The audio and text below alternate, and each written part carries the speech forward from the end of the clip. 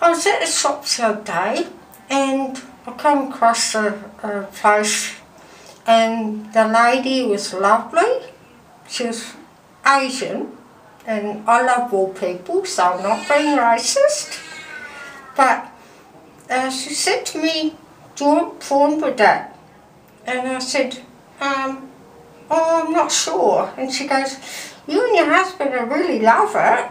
And I said, "Oh, okay, lovey, I'll have prawn with that." Anyway, took it home and I said to my husband, "Guess what? I've got prawn as well."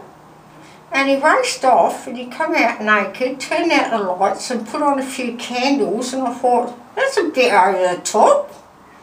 Anyway, he sat down and he said, "Where's the prawn?" And I said, "Yeah, here, do you want satay or garlic?" And I don't know why, but he wasn't very happy with me. God, men, they suck, don't they?